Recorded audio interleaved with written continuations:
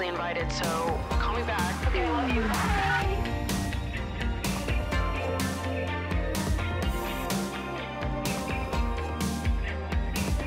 What's up, you guys, and welcome back to another episode of Emotionally Online, your weekly slumber party for spilling guts and sharing secrets, hosted by yours truly, the one and only Maddie Drosbeck. How are we doing? How are we feeling?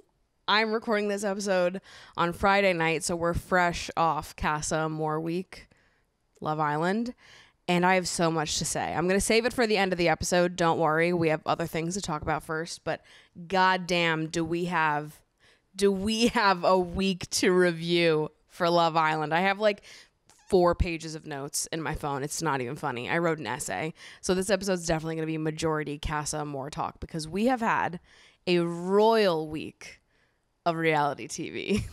Yes, we fucking have. And now I'm just about ready to celebrate what a week it has been on a beach in the Caribbean. That's where I'm going tomorrow. Ooh, I'm going on vacation, which is why I'm filming this episode so early. When you guys are listening to the episode, I will be somewhere warm. Right now, it is like super rainy and windy in New York. I don't know if you can hear it, but it's like whistling outside my window as I'm recording this. It's crazy out there, babes. Quick check-in for the vibes. I've actually had kind of an amazing week, dare I say. It's Valentine's Day week. I had a great Valentine's Day. My mom sent me this delicioso cheesecake that I ate by myself. I was sitting at my dining room table. I watched Love Island. While I watched, ate the cheesecake. I ordered pasta. And then I laid in bed and I watched Palm Springs, that Andy Samberg movie that was actually so cute. I kind of fucking loved it. Also, I'm back in my movie era in general. I'm trying to watch hella movies this year. Honestly, I've been doing well. I'll read to you all the movies that I've watched this year so far. Not like any of you care. Yes, you do. You care deeply about all of the movies I've watched. So I watched 5 in January, and then I've already watched 5 in February. And I'm going on a plane tomorrow. So I'll watch probably only have time for 1 movie on the plane. But then I'll also watch another one on the way back. I'm going to be watching so many movies. You're not even going to know what to do with me. All of a sudden, I'm going to have all this knowledge. I'm going to be able to recognize male actors. It'll be like night and day. I'll be a new woman. Okay. This is all for trivia.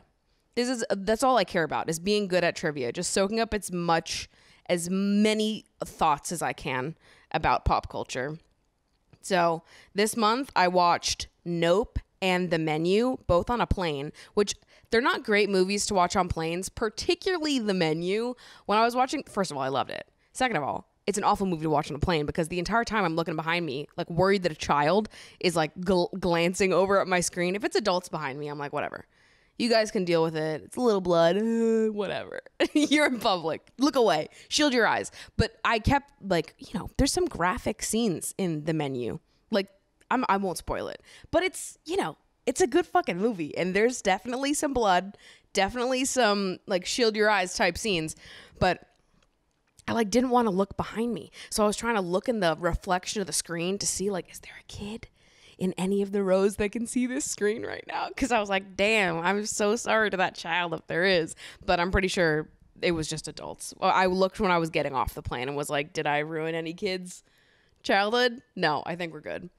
But honestly, moments like that just make me think of the bits of television that I saw when I was a kid that stuck in my brain forever, and how actually G-rated those things were. As a kid, everything is scary. The 2 things that come to my mind, well, there's many things, but these are the 2 things that immediately come to my mind when I think of things that scared me as a kid. I'll think of 3 actually. 3 off top, and they're all Nickelodeon shows. Number 1, the episode of The Amanda Show in Moody's Point when Moody's Point was the one where the mom was up in a hot air balloon. These details are escaping me, but I just remember there's one episode in the Amanda Show of Moody's Point where the dad, for some reason, cuts off his toe. I believe it was an accident. I'm not sure. But then some guy like steals it and he's like sitting on the side of the road playing with the severed toe. Do you remember that? Like, that was traumatizing to me as a child, watching fucking the Amanda Show, just trying to have a good time, trying to have a little laugh. That was like a children's SNL, was it not? I was just trying to have a little giggle, and then I'm watching like a guy play with a severed toe, and I'm supposed to think that's funny? That's fucking terrifying. And then obviously, number 2, Mr. Meaty, whatever fucking abomination that was, that still scares me, to be honest. I don't know why. It's not claymation. It's that specific claymation that they did. Is it even claymation? I guess. I don't know. Whatever they are, they're awful. They're ugly. I hate them. And they're just, ugh, I can't even think about it. And then the third thing that used to scare me is it was the Halloween episode of All That. I don't remember which Halloween episode it was. I'm sure there were multiple. But I wasn't really a big All That fan as a kid. I think All That was maybe like just a little bit older than I was. I know a lot of kids my age probably did watch All That. But I remember my cousins watching it. And I would sort of you know, catch a glimpse or two. I'm pretty sure it came on right after one of the shows that I watched. So sometimes I would watch a little bit, but I'm pretty sure my first exposure to All That was the Halloween episode, and it just freaked me the fuck out. So I abandoned watching it. So anyways, now whenever I'm like watching the fucking menu on the plane, I'm like, there better not be a child behind me, because I was scared by so much less when I was growing up. But honestly, I wonder if the internet has just like, in a very fucked up way, sort of desensitized kids to super terrifying shit. Because the shit that I saw on Tumblr as a teenager, like, sticks with me to this day. You know, just like doing your little scroll. You're just trying to reblog just girly things, photos, you know, a little bit of porn. And then you get served like literally a video of someone unaliving themselves. God, what a time that was. That's awful. So I don't know. I wonder if young kids, because they're so exposed to the internet, some way or the other get exposed to things like that now. So it's a little different from when I was a kid and Mr. Meaty was the scariest thing that I could possibly lay eyes upon. Which, honestly, fair. To this day, it's the scariest thing I can lay eyes upon. And then besides those 2 movies, I watched You People, which is the new, what is it? It's Jonah Hill movie that's on Netflix, and it was fine. I mean, I thought it was kind of funny. There were definitely some parts of it that I had a little chuckle at, but most of it was like it just wasn't very good.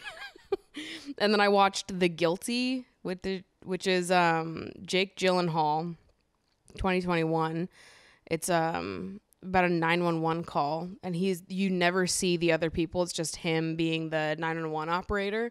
I liked it, actually. I gave it 3 stars, so clearly it wasn't like my favorite movie ever, but I did like it. And then I watched Palm Springs on Valentine's Day. So I've been going well with the movies this month. I got Movie Pass again. I signed up for the beta test back in August, and I just got off the wait list. So I'm back on the Movie Pass wave. And you can be a hater all you want, but I'm going to be out there watching movies. I'm trying to be a morning movie person this year. I'm trying to go to 10 a.m. movies by myself, because those take the least amount of points on Movie Pass, so I can maximize the amount of money I'm spending if I only go see morning movies with my Movie Pass. I'm getting in there.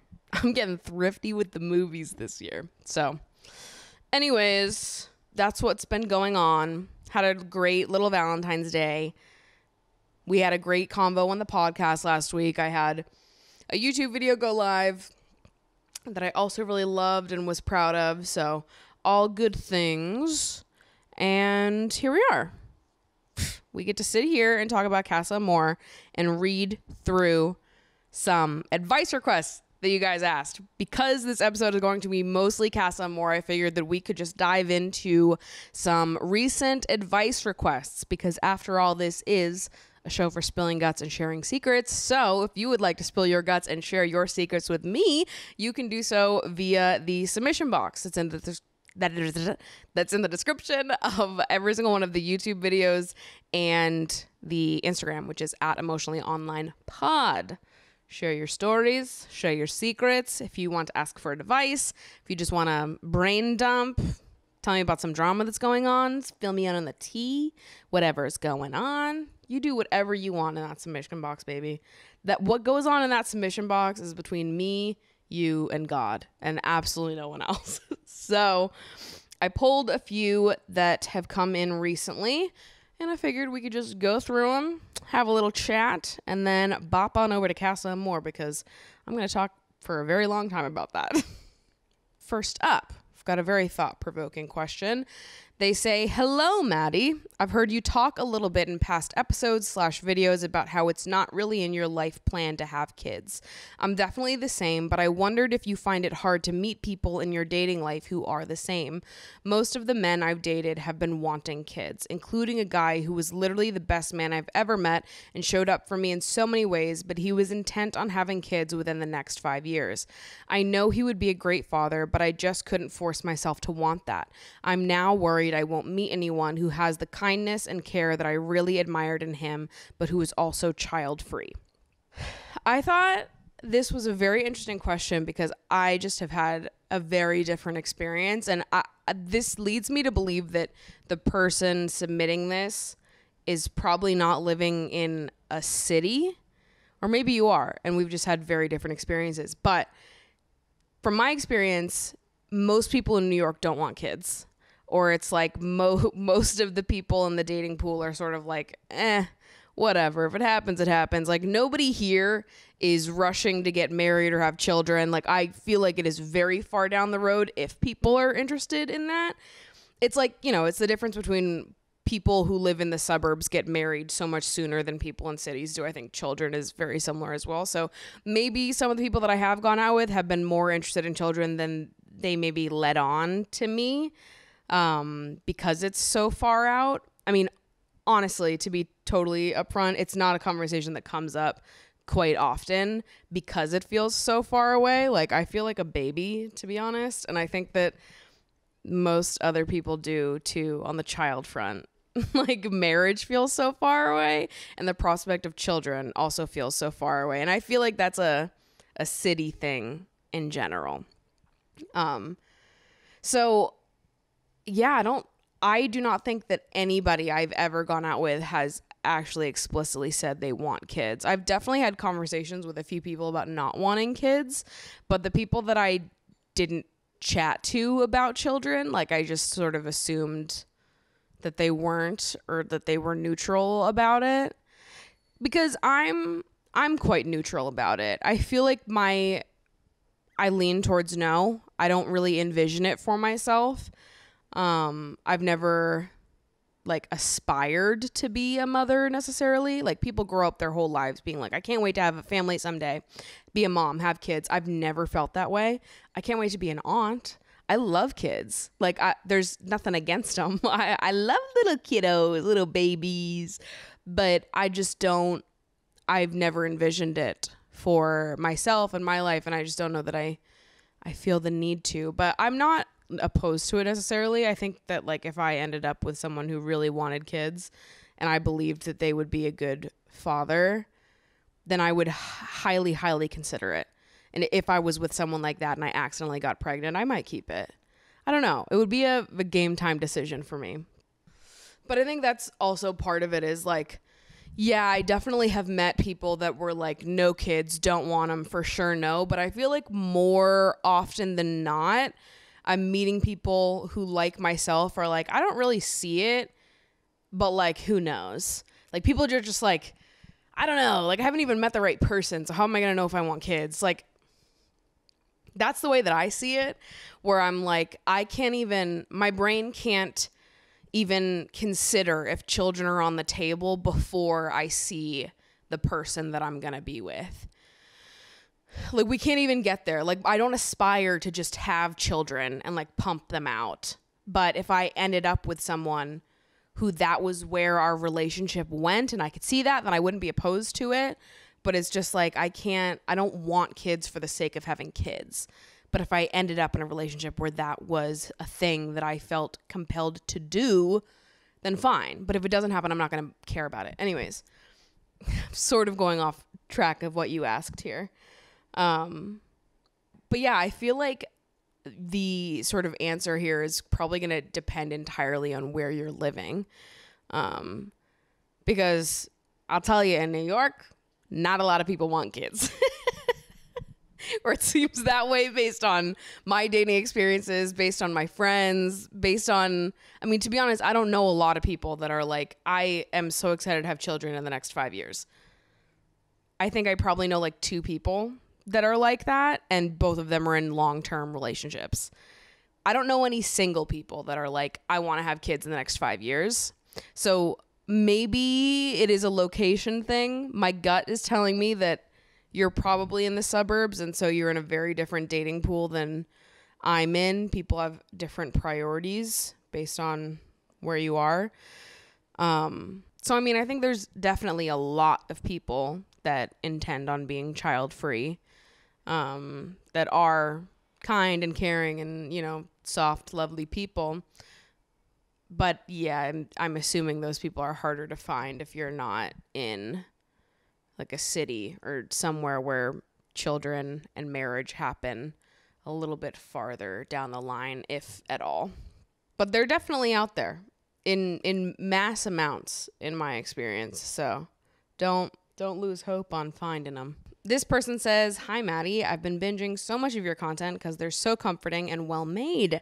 Thank you. That's very nice of you.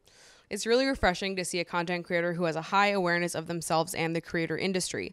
I have a question for you. As a self-employed person who mostly works alone, how can you tell if criticism, especially the ones you receive online, is truly constructive or just plain abusive? I don't know if this applies to a lot of self-employed people, but I've seen a lot of seasoned creators falling into this trap of blaming everything external instead of admitting that their content is unattractive, outdated, and no longer relatable. I've seen legit constructive comments, but creators would only respond in a passive-aggressive manner. Can you shed some light on this? Where do you get your report on how to improve your work performance since you don't have the typical supervisors and bosses? Keep doing what you're doing, Maddie. I thought this was such an interesting question. There's like several questions in here, but I thought it was very thought-provoking, so I wanted to answer it. So I'm going to hit this in a couple different sections. So I'll start first up with your question of how can you tell if the criticism, especially the ones that you're receiving online, is truly constructive or just plain abusive? And I think that, I mean, it's a few things, but I think that overall, if you have an awareness of yourself, if you engage in like regular reflection and criticism of yourself, kind criticism of yourself, I think it's easy to differentiate between like good faith and bad faith criticism, between people who like what you do, see you as a full human person who can be imperfect and a good person at the same time, that might offer you criticism or feedback. That's fine. I think you can tell the difference between when it's that and when it's someone that is like triggered by you in some way and is just taking out their own personal shit on you. It just within the way it's written, within what it is, like I think there's a lot of things that sort of illuminate the difference between the two. I think that you can still have an emotional reaction to both. Like, I'm not going to sit here and say that I'm a perfect person and that I don't sometimes have a defensive reaction to good faith criticism about me. I think that sometimes, like, if you're not in the headspace to receive criticism and then you read something about yourself that you can sort of tell is true, but maybe you've never totally confronted it within yourself, you might have a reaction to it. I've definitely found that the good faith criticism that I get online is usually stuff that I criticize about myself as well, or it's stuff that I have already thought about. So I don't have any type of reaction to comments like that because I'm like, word, yeah, I agree. Actually, I've got to work on that. I've got to do this. But I have definitely had moments where maybe someone has called something out about me that I can tell is true, but I don't like it. I don't like that they clocked me on that, or like I had never really thought too deep about it. And so maybe my gut reaction is to be like, mean. I hate that. But like, give me an hour or two to get over myself and like get over my ego, and I'll be able to sit there and be like, yeah, you know what? They're right. That's a fair criticism. Fair enough. I'm not perfect. That's fine. It's sometimes uncomfortable to be criticized, but like, we'll get through that. It's fine.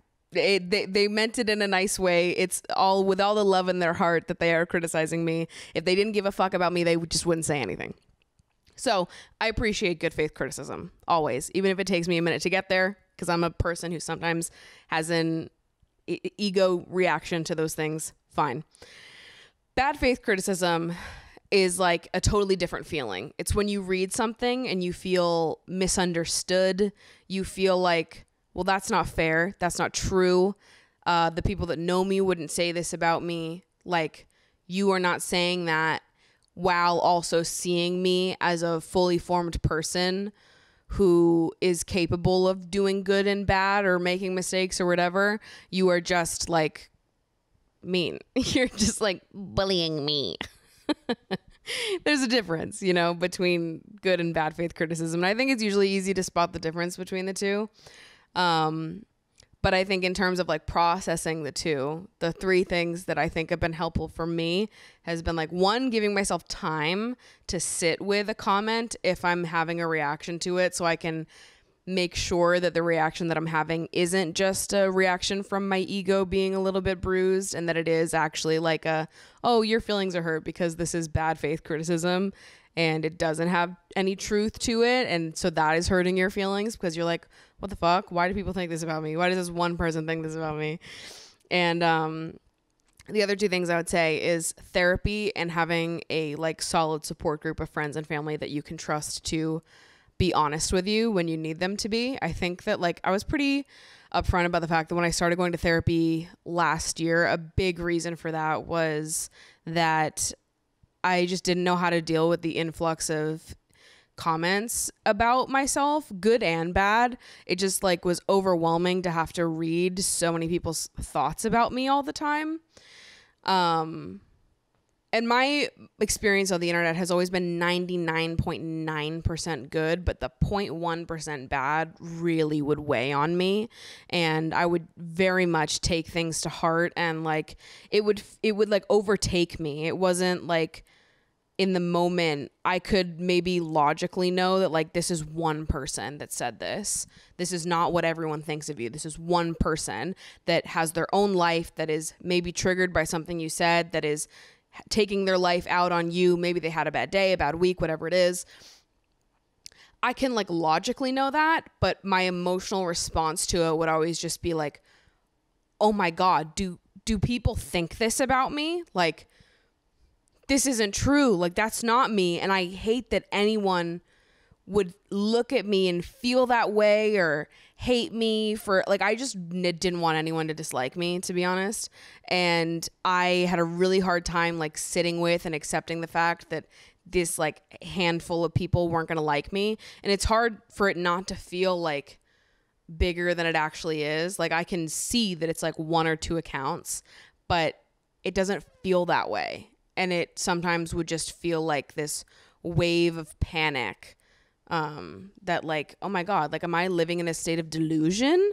Can I not see myself? Like, can this stranger on the internet see me better than I can see myself? And I would be like panicking up and down, like, please guys, if there's something about me that's awful and I can't see it, I need you to tell me right now. You know, I'd be saying this to my friends and my therapist. My therapist would always be like, do you think that people who are actually fucked up reflect like that?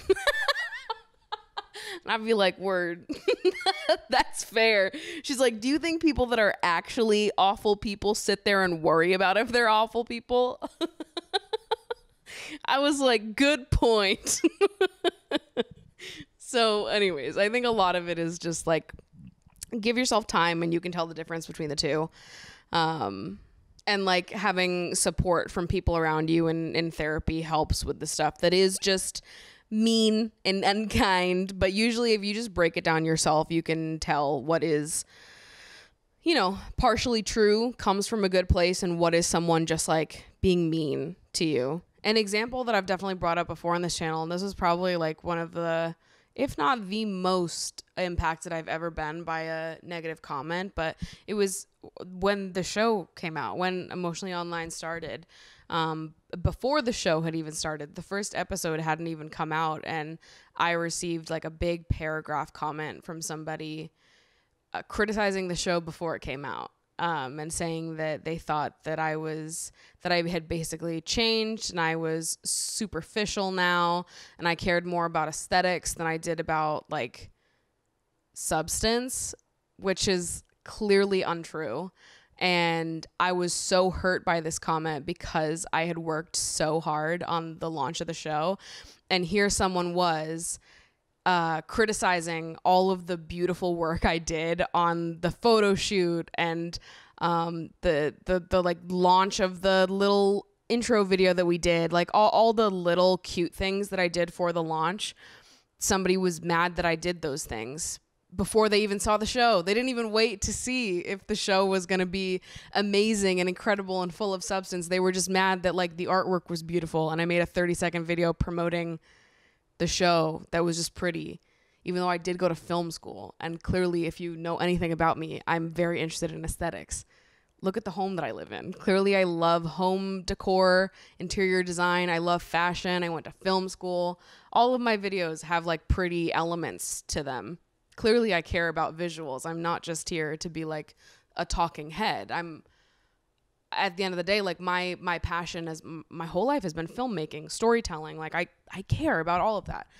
Anyways, but I thought that was so interesting because it was an example of like somebody who was just like dead set on criticizing me before they even had something to criticize. Like if they had waited until the show came out and watched the first few episodes and said, yeah, this has absolutely no substance. You're not speaking from the heart. You're boring. And they wanted to write me a nice little letter detailing all of those things, then I would have read it. But here's the thing. They didn't do that. They saw the launch assets and made a bunch of assumptions about me and wrote me this really mean comment that was like full of bad faith criticism towards me. And I was so impacted by that back and forth. I was just like, that is so mean. Like you didn't even wait to criticize me. You didn't even wait to make sure that your criticism was correct before criticizing me. And I think that like, obviously seeing the way the show has gone over the last few months, I think that obviously that criticism was wrong. That was incorrect. And I was so worried when I first read that comment that like, oh my God, do other people think this about me? Because I knew it was wrong because I was the one working on the show. So I knew what I was doing and I knew what I was putting on the internet. And like, I also don't believe that anybody is like entitled to creators' vulnerability online. I think that I share a lot because I'm comfortable sharing a lot. But like if there ever came a day where people were mad at me because I decided to keep certain things private, or, you know, if anybody was like, you're not relatable enough because you don't share enough, you're not vulnerable enough, like you're so superficial because you won't tell us the specific details of the last man that you went out on a date with, like that's not okay. Like there's boundaries here. And I think that like you might have like the initial emotional reaction, but I think after you take a step back and let yourself process, you can clearly see what criticism is coming from a good place and what criticism is coming from a bad place. But I was really impacted by that comment. It was like 2-3 days that I was literally just sat on this couch crying because I was so upset that anyone thought that about me after I spent so many months working on this podcast. Yeah, I think definitely leaning on my friends during that time and my therapist helped so much. Thank God I had a therapist during that time. Whew. Would have been very bad if I didn't. So to sort of move into the second part of your question here, when you say, I've seen a lot of seasoned creators falling into this trap of blaming everything external instead of admitting that their content is unattractive, outdated, and no longer relatable. I actually hate the word relatable. And I don't know what situation or creator you're specifically referencing with this, so I don't know if I would agree or not. But I think a lot of the times, like, I don't know that those words are ever going to hit well with people. Like calling someone's creative work unattractive, outdated, and no longer relatable. I just don't know if anyone is ever going to read that and be like open to hearing it.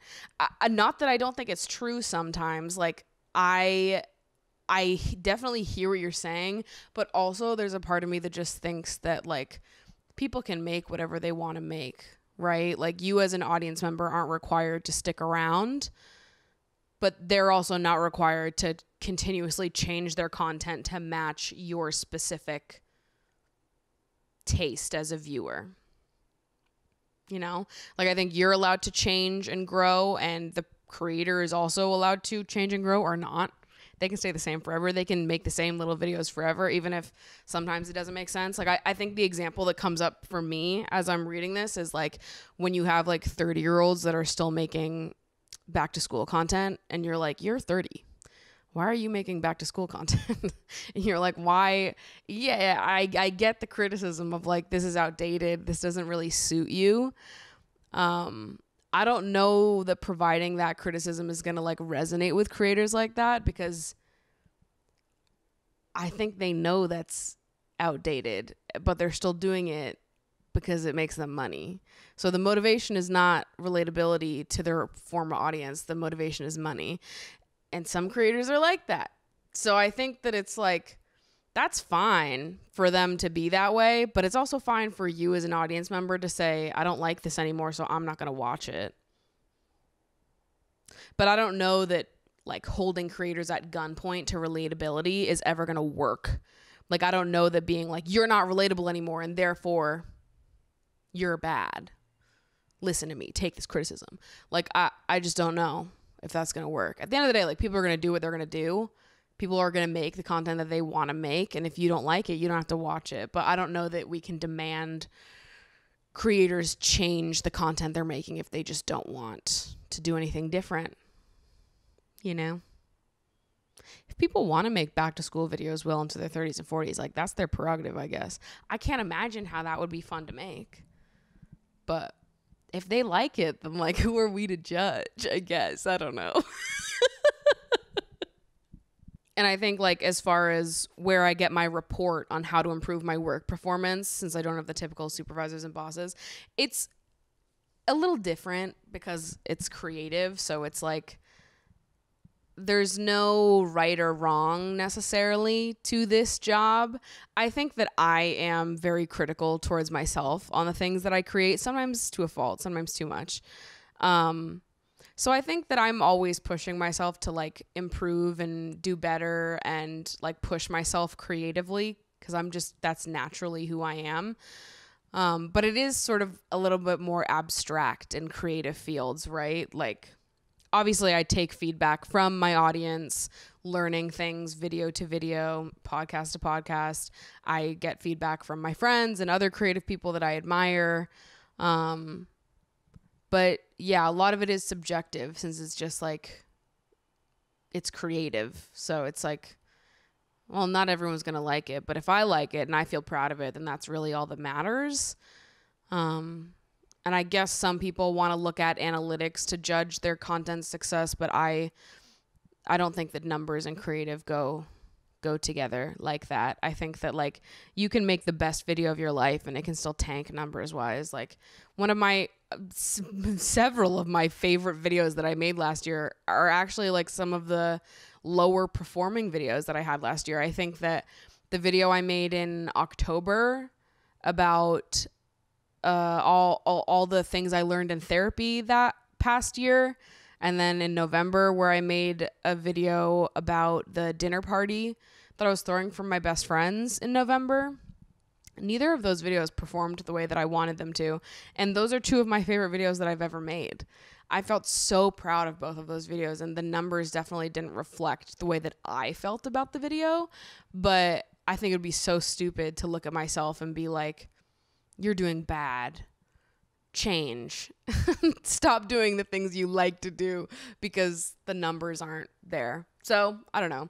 I think that my feedback mostly comes from myself and just like pushing myself creatively to always improve and do the next thing that inspires me and sort of chase that feeling. But yeah, it's different. The feedback loop definitely looks different as a creative person in general, and being a self-employed creative person on top of that, and being someone whose creative work is their life.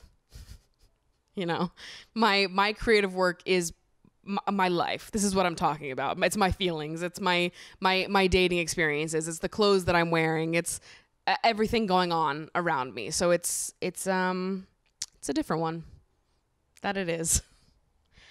So we only got through 2 advice columns questions, but I feel like I've got to pop over to CASA AMOR because we've got so much to talk about. So I'm sorry we only got to 2. Apparently we had a lot to say, but yeah, we've got to get in there and talk about the Islanders. One thing we're not taking any more criticism on is my British accent, which I understand is not a British accent. It's not lost on me that there are many different kinds of British accents, and there's not really a British. I get it. I understand. All right. But we can't be getting specific. I can't be trying to focus on the specific regional accents. All right. That's the next level. That's the next step. We haven't even gotten there yet, babes. All right. We're just trying to figure out the mouth movements and the way that they talk with specific words. I think I've got it with some words, but then there's other words that I can't say it. Like got, I struggle with. I definitely struggle with saying the word got. I think I'm doing it good right now though. Got. So listen, we're having fun. And we're getting a little goofy, and we're having a laugh. And if you've got criticism for me British accent, will you take it elsewhere, babes? There's no criticism allowed for my accent in the comment sections. You tell me it sounds great, or you shut your trap. You tell me it sounds fantastic, or you hush up. And you know what? If you'd like to send me videos, send me audio messages on Instagram of you doing your best American accent, and I'll tell you it's great, even if it sucks. So it's a nice little handoff. All we do is compliment each other. No criticisms allowed when talking about the British accents, all right? I know that my accent is fantastic. You don't need to tell me, babes. I know. I'm working on it night and day over here. So anyways, all of that to say, the Islanders are back in the villa, mate.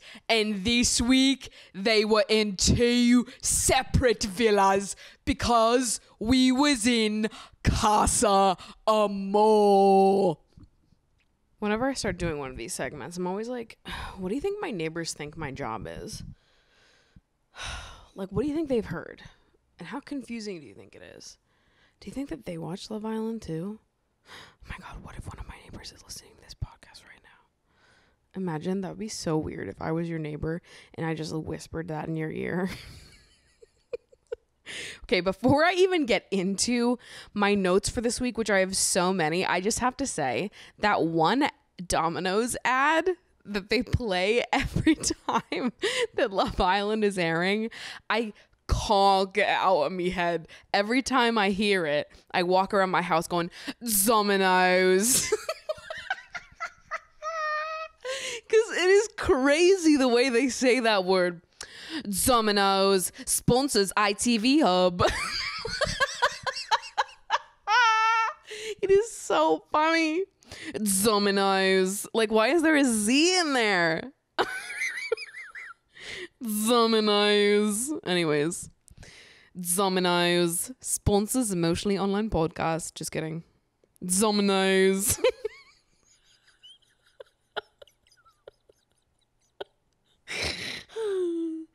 Domino's. Okay, we're done.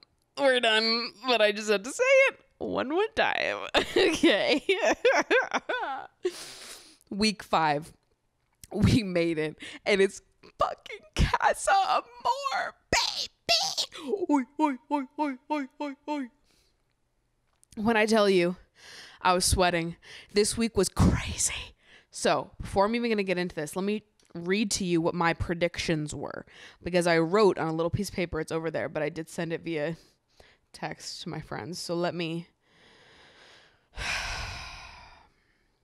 tell you what my initial predictions were. This was my will they cheat prediction sheet.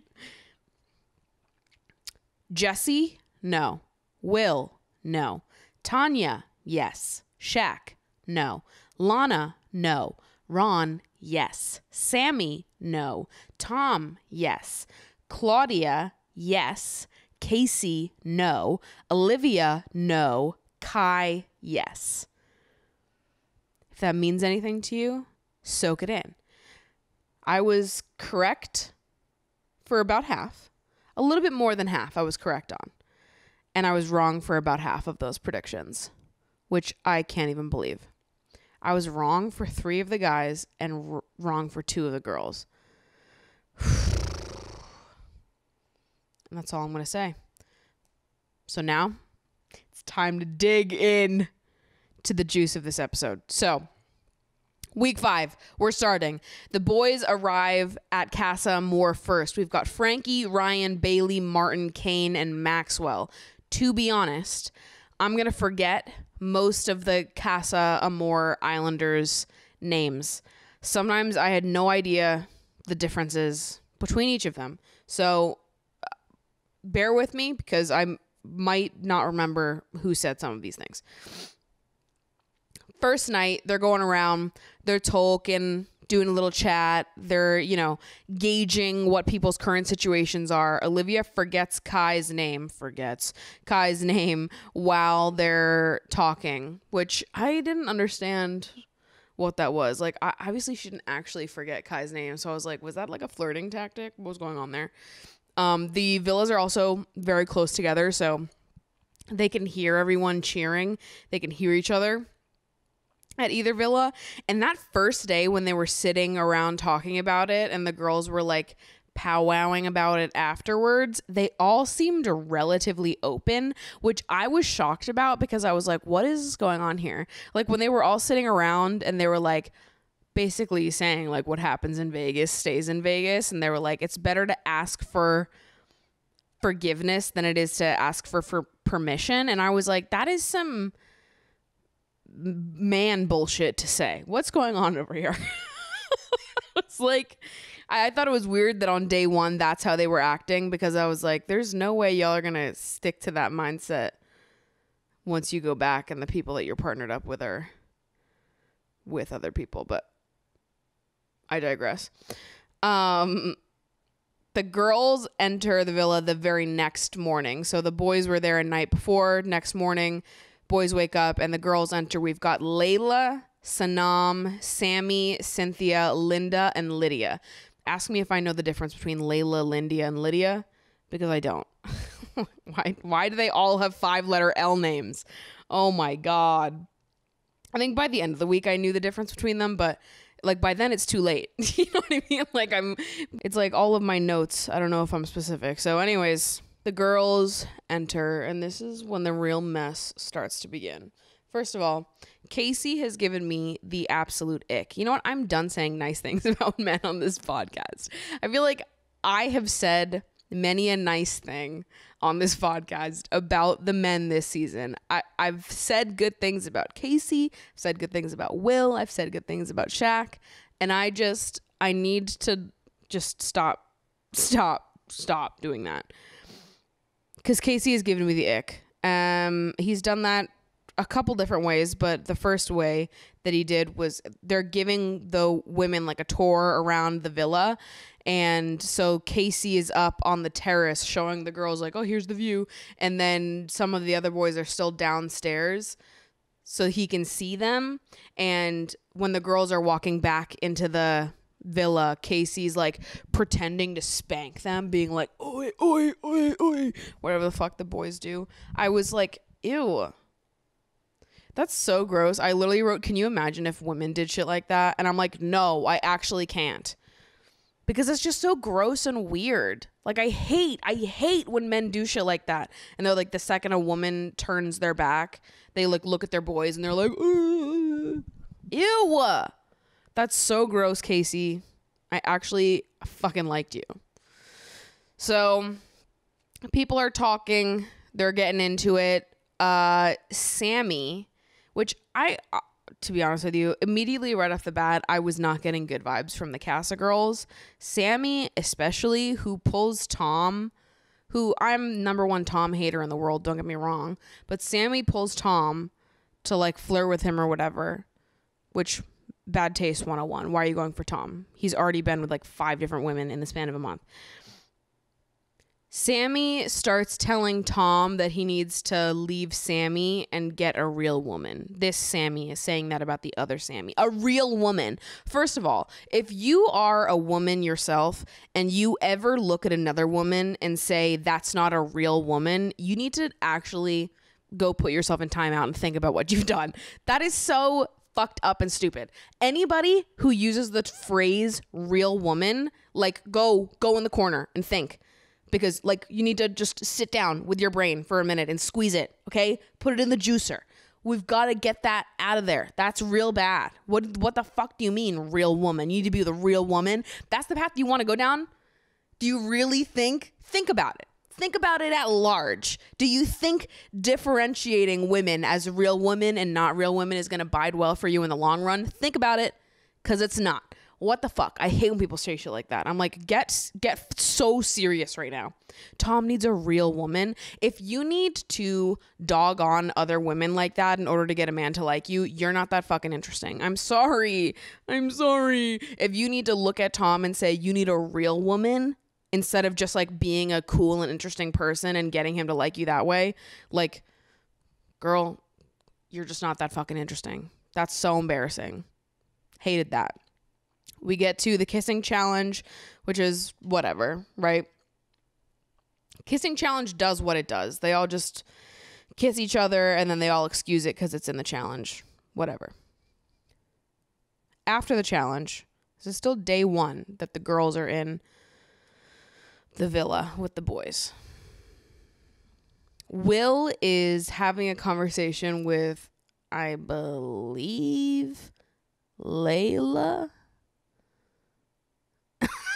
I think. And it's getting quite flirty. He's having a conversation with her about kinks and sex and saying that he could have his head turned. Which I was in complete and utter shock when this was happening. I was like, Will, I trusted you. Oh my God, I thought that he was like a dorky little weirdo who wasn't going to behave like that. Boy, was I wrong. And you know what? I should know. I should have known that that's not how it was going to go. He got cast on Love Island. I really thought they were going to cast like a dorky little weirdo who was going to like get this amazing stunner showstopper of a woman by sheer luck. Oh my God, of course he's a douchebag. I was like, fuck. You tricked me. You motherfucker. I thought you were cool. So day 1, he's known this woman for mere hours. He has been seeing Jesse for about a month. They went to the hideaway. They had sex. It has been mere hours. And he is flirting with another woman and talking about how he could have his head turned, which is fucking crazy. Olivia also ends up kissing on like the first full day, which is like, what is going on there? I thought that she was a slow burner. What happened to that, babes? I thought it took fucking years for you to warm up to someone and here you are kissing on day 1. That was why in my prediction I said that Olivia wasn't going to cheat, because I was like, dude, it takes her so fucking long, which that's not me shading her. I think it's an appropriate amount of time outside of the villa, but in Love Island time, it's like, damn, she's taking 40 years. But that's why I was like, there's no way she's going to have her head turned. But day 1, she was kissing Maxwell. Casey ended up kissing Sanam on day 1.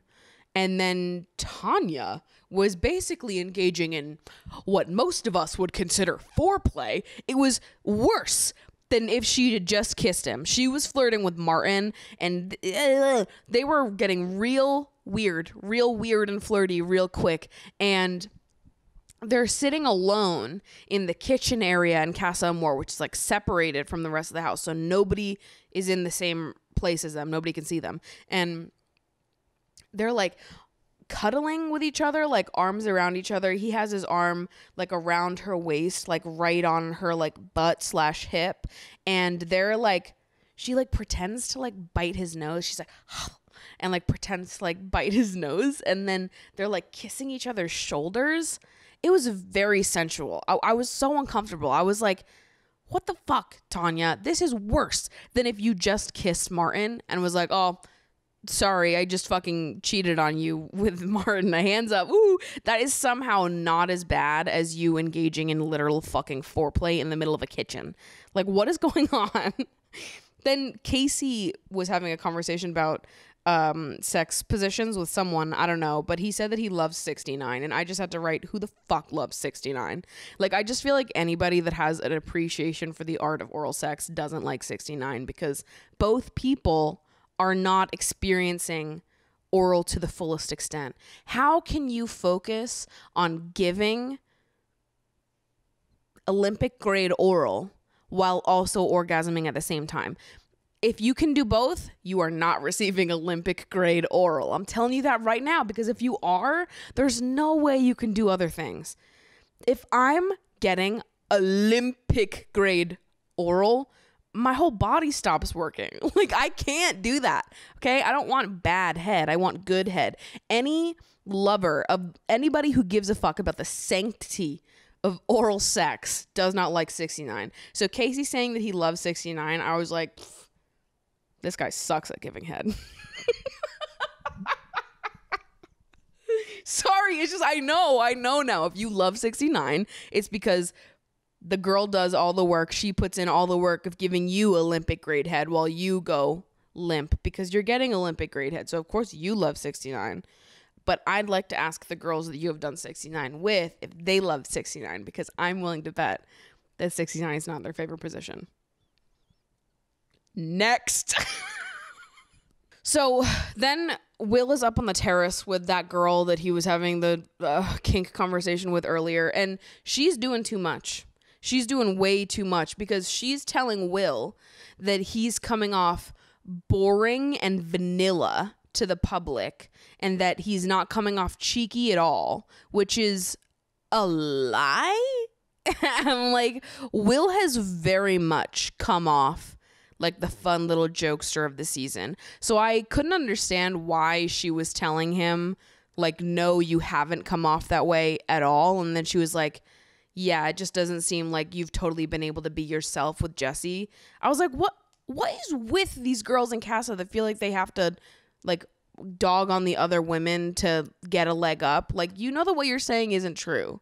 Like, he has been super fun and outgoing and amazing with Jesse. How dare you sit there and say it seems like you haven't been able to be yourself around her? We haven't really gotten to see this cheeky side of you. So anyways, that happened, but any empathy that I was going to have for Will went out the window when he decided to kiss her. I have never been more mad. And the fact that it was so quick and easy for him to make that decision too. Like, he has been with Jesse for a month. They have had sex. Jesse is amazing. She is such a catch. Like, there was no reason for Will to turn his head away from Jesse at all. There was no better option than the one that he already had. He kisses the girl on the terrace, and right after he kissed her, as if it wasn't bad enough, he goes, "Playa." Guys, I was sitting there like, I don't know, like, he just gave a masterclass in getting the ick. Because what the fuck? Oh my God. If I was ever dating someone and they kissed another woman and then afterwards was like, playa, like, think it was funny what they did. But also, if I was the other woman in this situation, if I was the girl that just got kissed by him, knowing that he's been with a girl for a month, he just kissed me, and then he, after kissing me, is like, playa, and giggling. Because it's so funny. It's so funny to hurt women's feelings. And this is my beef with the men every fucking CASA, is if you're going to be an asshole, just do it. Just be an asshole. It's the added like laughing and giggling and like broing it out after you've acted like that I can't fucking deal with. It's the playa, oh yeah, oi, oi, oi. I'm like, shut the fuck up. It actually, like, it makes me homicidal. It drives me up a wall. And then, like, immediately after, Will goes downstairs, tells the boys, some of the boys, that he kissed her, and then was like, I think I regret it, and it's reinforced how much I do like Jesse, which is ridiculous. I don't understand how people in this show think they can get away with this when they're like, I had no idea I liked her until I cheated on her. You guys are emotionally stunted. This is not okay. And it's like, why is Ron being the most loyal right now? Like, come the fuck on. Ron, who was my Islander of the week, because I had my money on the fact that Ron was going to keep Ronning, but apparently Ron decided that he was not going to be Ron anymore. Ron has turned over a new leaf. He's a loyal man now. But, like, what universe are we living in where Ron is the most loyal in the villa? Come the fuck on, which is also really fucking funny, considering how much the boys were, like, on Ron about the way that he was treating Lana, when Ron hasn't done what these boys just did, which is worse in my opinion. Ron was having some conversations, which was bad. He was entertaining things that he should have been entertaining, but there's a difference between that and like full on cheating, which you guys had a problem with the way that Ron was disrespecting Lana, but you guys are cool with doing whatever the fuck you're doing. You're all hypocrites. Like, what the fuck is going on? Ron and Shaq end up sleeping outside. Next morning comes. Will is having a conversation with that girl. I'm like, I keep forgetting her name and I have to scroll up to the top of my... Layla, I think. Ron and Layla are... not Ron. Will and Layla are having a conversation the next day. And Layla's basically, like, acting like she's feeling insecure. And she's definitely looking for reassurance from Will. Which is just like, what the fuck? You see that he's been dating someone for a month. He kisses you. You have this moment where I don't know why you would want him at this point when you see how serious he's been. Why the fuck would you want to be with someone who would cheat on their partner like that? If he'll cheat with you, he'll cheat on you. Like, let's be clear about one thing. And Lydia comes to him looking for like reassurance, and he's going on about how he's not a player and he's a one girl type of guy. And I was like, you're not a player? Because last night after you kissed, you were like, player! Like, it was the funniest thing on earth. And now you're not a player and you're a one girl type of guy. Like, maybe consider that your perception of yourself is not rooted in reality. Because that's not what happened. And another example of men being gross for no reason was when Kai was rubbing in the butt sunscreen. Like, why can't you just be sexy about something without being like, oi, bro, look at me, to your boys? Like, she gave you an opportunity to rub in sunscreen on her butt. I forget who did this.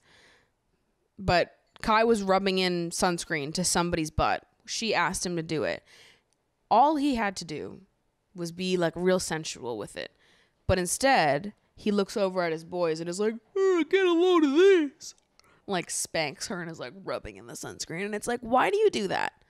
That is so unattractive. Like, if I asked a guy to rub in my sunscreen on my butt and my thighs and he acted like that, I would literally, like, get up and go home. I'd be like, excuse me? No.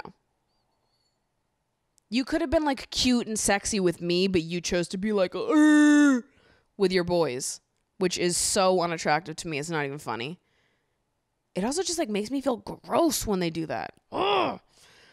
I think that was Sanam, because Kai ended up kissing her shortly after, who Casey also kissed her the day before. Tom kissed Lydia. Tanya and Martin are continuing to cringe me out with their, like, they're basically, like, a fucking in, like, broad daylight with their eyes. Then Tanya ends up kissing Martin. Full on snogging Martin, to be clear. Tanya can lie about this all she wants. We saw the tapes, babe. You were laying in bed, tongue deep with that motherfucker. So then we finally arrive at the recoupling episode. They open up this episode with playing Where's Your Head At, which was so fucking good. I was like, me and the Love Island editors are in alignment right now. Where's your head at? Where's your head at? I was having a good time. Here we fucking go. So, wake up that morning, Casa Amor. Tanya is sitting out with the girls and she tells them that she and Martin kissed, and she immediately starts trying to downplay what it was. She was like, it was just a quick kiss in bed. Babe, no, it was not. We saw the video. It was a full-on snog. Don't lie. You were making out with that man. You were tongue deep. Baby, listen, that was not a quick kiss. That was not a peck. Don't try to play it off like that. That is a lie. Just own what you did. You cheated on King Shaq. Be serious right now. And you know what? I love Shaq. I'll keep saying it. You know, that's the one man that I will continue to defend on this show. I fucking like Shaq. So Tanya's like definitely lying to the girls, saying that it was just a quick kiss in bed when it absolutely wasn't. But honestly, they all looked horrified when she told them, which rightfully so. Her and Shaq had exchanged I love yous. They had also had sex. I think like the two couples that were far along in the process were Will and Jesse and Tanya and Shaq. So the fact that both of them had betrayals was crazy, because those were like the only two couples that really had a shot at being something solid. Everything else is still pretty new or has been rocky. Like Ron and Lana have been going for a while, but it's been like rocky the entire time. So the fact that Ron and Lana have both stayed loyal is like, we didn't see that fucking coming. Oh my God. Now they know the recoupling is coming. They're starting to have conversations. Boys are talking to each other about who they're going to pick. Tom starts being like, I feel like I have loyalties to Sammy, which would have been great to know yesterday before you kissed Lydia. Which, I'm going to say it again, but what the fuck is with these guys being like, yeah, I had no idea I even liked her until I kissed someone else. Like, I just feel like that's bullshit. I feel like maybe that's like some Hustlers University type shit that somebody somewhere along the line told you that you should use that excuse because it works. It doesn't fucking work. That's such a weird story that you would need to kiss someone else in order to know that you liked the person that you were with. I think that's bullshit, and I think that you need to stop using that excuse. Recoupling time is here. It's the most wonderful time of the year. So we've got Casey going first. Casey sticks with Claudia, who also sticks with him. Cynthia, which was the girl that Casey ended up getting close with, who I didn't even say this, but literally the day before, Cynthia was straddling Casey on the terrace making out with him. So Cynthia was pretty confident that Casey was going to pick her. And after Claudia comes back in, they ask the questions of like, did you stay loyal? And then they ask the cast of girls, like, does anybody want to say anything? And Cynthia started saying like, yeah, like I straddled you on the terrace like literally yesterday, so I'm a little confused. And Claudia and Casey sort of like, she starts turning to talk to him and she was like, was it deep? Like, was it serious? And I don't know what Casey says, but Claudia like giggles a little bit. And then the cast of girls were like, why are you laughing? What's funny? And then Claudia's like, I'm laughing about something else. Like, mind your business, whatever. So we're off to a really solid start here. Then Kai recouples with Sanam, and then Olivia recouples with Maxwell. Olivia walks in like immediately trying to start a fight. She's throwing shade at Kai and is clearly pissed at him for recoupling, even though she did the same exact thing. So I was like, why can you really be mad at him when you guys just did the same exact thing to each other? And then she came off really insecure because she was saying it showed me what the public was seeing, like being away from you. It's like, why the fuck do you care what the public thinks? Like 2 days ago, you were both saying that you had never felt that way with someone before. Also, I feel like the public doesn't hate Kai. He's just fucking boring. Like if you're going to vote to pick which Islander you want to save, like who the fuck is picking Kai? He adds nothing to the show. Like I don't think people hate him because he's like a bad guy. He just gives us nothing. Okay? He's got the personality of a broomstick. So Olivia was like really angry at Kai. I mean, Kai was also being rude to Olivia. They were both being rude. And I was like, why are you guys even mad at each other? But the one thing I will give Olivia is that she said, it's not between you and I to Sanam when Sanam had like chimed in and said something. And she's like, it's not between you and I. And I was like, listen, I'm not on Olivia's side, but I do kind of appreciate that she chose not to entertain beef with the new girl and like draw that line of being like, no, I'm going to be your friend. So you're not going to, it's not between you and me. I liked that. I thought that was good. Even though I don't really understand why they're fighting in the first place. Her and Kai, I mean. Ron sticks with Lana, who also sticks with him, which we knew was going to happen. Tom sticks with Sammy, who also sticks with him. But of course, Sammy is about to learn that he did not remain loyal, although he stuck with her. So the host asks all of them, like, so do you think you stayed loyal when you were in CASA? And Sammy's like, yes, I did. And Tom is like, he evades the question in the same way that Casey evaded the question, where he's like, I was trying to explore. It's like, no, it's a yes or no question. Were you loyal or not? And the same thing that happened to Casey happened to Tom. He avoids the loyalty question. It gets passed over to the CASA girls, and they're like ready to air it the fuck out, as they should. And then so Sammy reacts to learning this information about Tom kissing Lydia to be like, I don't need a test to know how I feel about you. Like a normal fucking person, normal people do not need tests. They don't need to be tempted by cheating. They don't need to cheat to know that they like you. Men in this show, I swear to God, they invented a test. Our relationship needs a test. I need to cheat on you to know that I like you. Also, like, what's the deal with all this testing shit where they're like, we needed a test? And it's like, well, if you kissed, you failed the test. You failed it. What do you mean we needed a test? If the test was, here's a new girl, try not to cheat, you failed. But in their mind, the test is like, here's a new girl, go ahead and cheat. And if you still go back to the original girl, you pass the test. And it's like, what fucking test do you guys, where'd you learn this from? That's not how tests work. What the fuck? They're so annoying. Then as this is happening and like the CASA girls are going back and forth with Tom about this, you can see Will in the shot stressing the fuck out because he knows that this is coming for him next. Because based on the way all of these conversations are going, he's not getting away with this. And the girl that he kissed is the most vocal girl from CASA who's standing up for everyone else. So this is not going to be good for him. At this moment, I'm like, Will needs to be really fucking honest. He needs to do this differently than Casey and Tom just did. When it gets to him and they ask him the loyalty question, he has to say no. He needs to be totally fucking upfront about it. So Jesse walks in. Will sticks and Jesse sticks. So Will's standing there alone, which is like the worst part of all of this because Jessie now has this moment where she walks into the villa, sees him, and she gets to have this moment of thinking that everything is fine when everyone knows that it's not fine.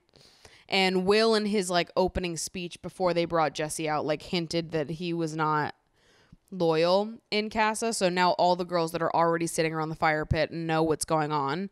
So Jessie gets up there, and obviously she's super happy that Will is alone.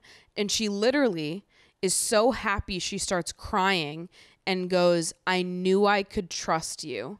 And everyone in the fucking circle just cringes because they all know that Will cheated. Right now, Jessie is the only one that does not know that Will cheated on her. And she stands there and she goes, I knew I could trust you. Oh my God. I wanted to cry.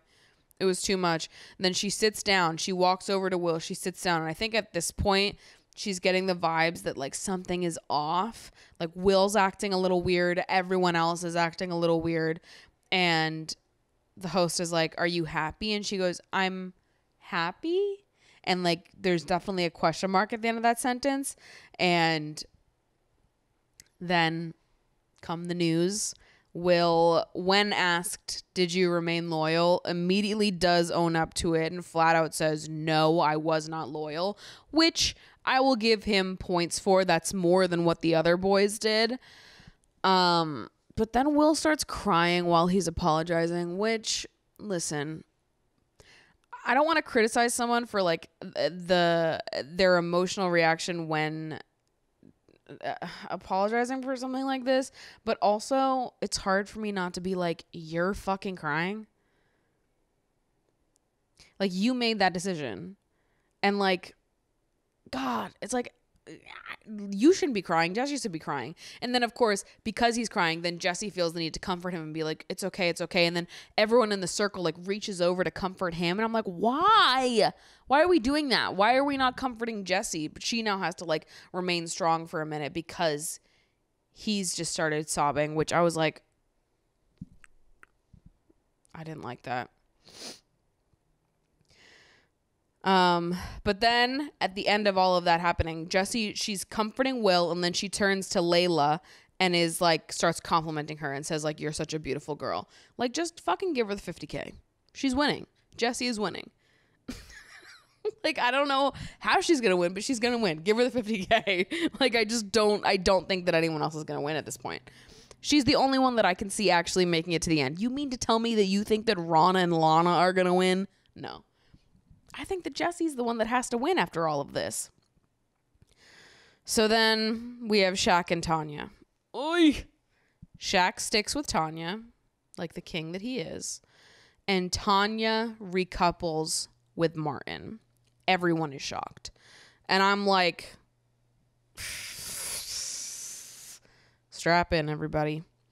So then Tanya and Martin are standing at the front of the fire pit, and Tanya starts trying to play it off, being like, Shaq and I have something amazing, so I'm not surprised that he stayed loyal. And it's like, have something amazing? What do you mean had? Because I don't know that this is gonna work after this.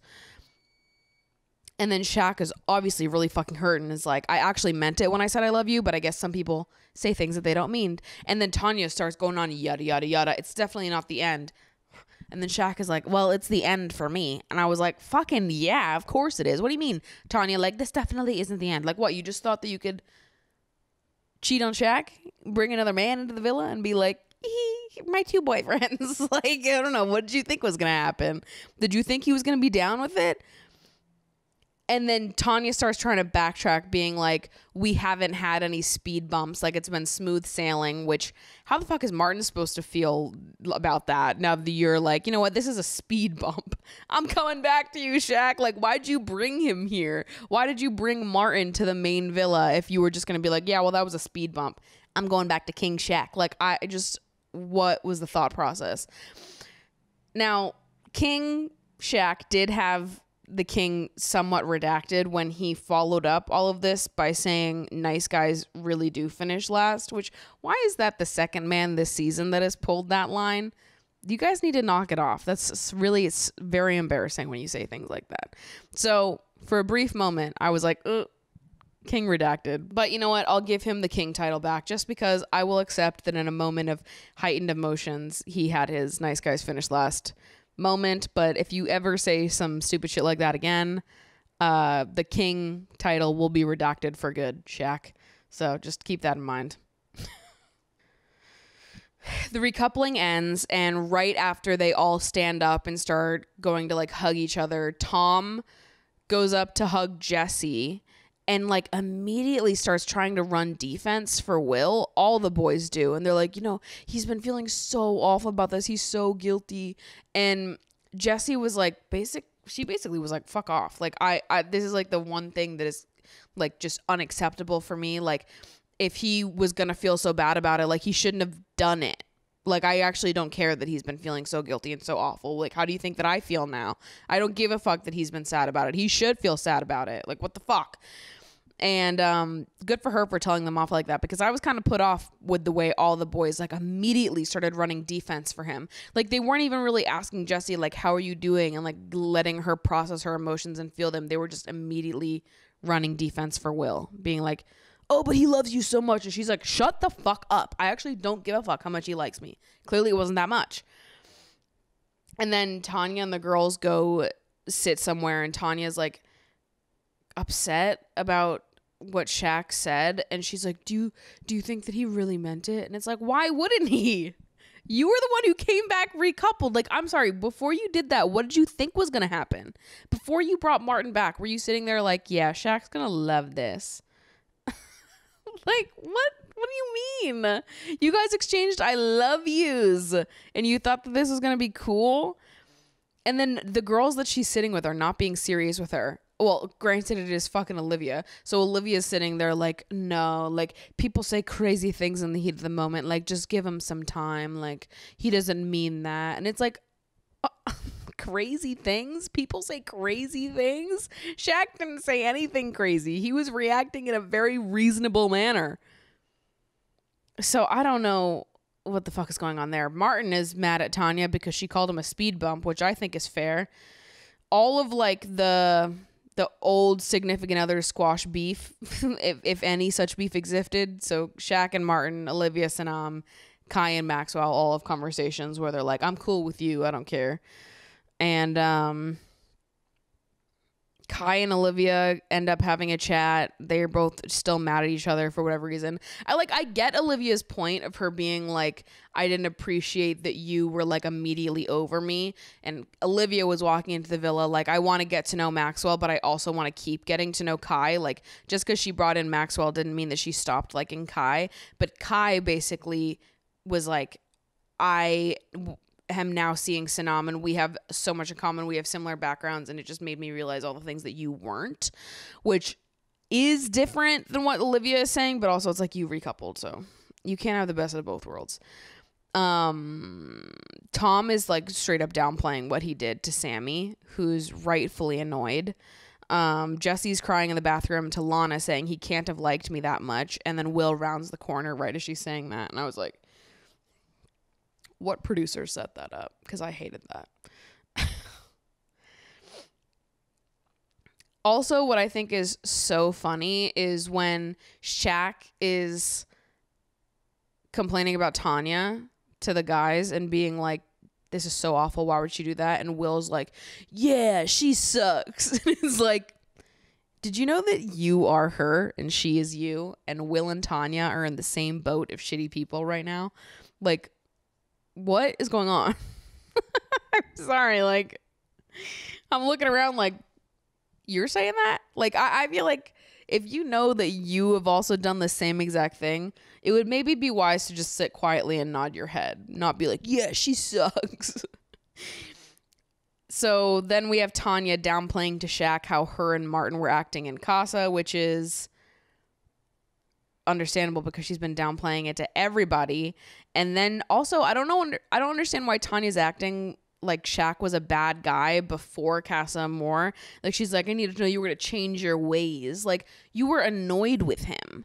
Like, he wasn't a bad guy. He hadn't done anything. You were just annoyed with him.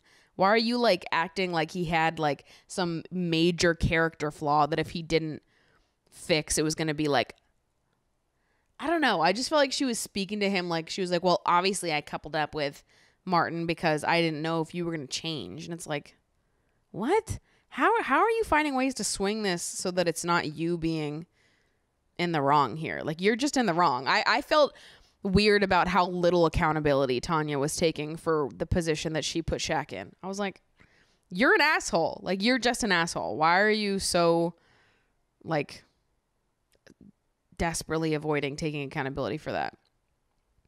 So anyways, end of the episode, Sammy, Jesse, and Claudia end up getting lunch with the CASA girls, and there's a lot of crying that happens. They basically just run through exactly what happened from the girls' perspective, all of the kissing that happened, the conversations, the flirting, all of that. And there's a lot of crying. And honestly, I just feel so bad for Jessie. She was making me start tearing up because the way that she was crying just felt like so familiar to me, where I was like, God, I have cried like that before. Like, you can feel that she's been hurt before and that she has like trust issues, and she's like, how could you do this to me again? Like, how could you give me one more thing to like sit with and process? And I so desperately relate to that.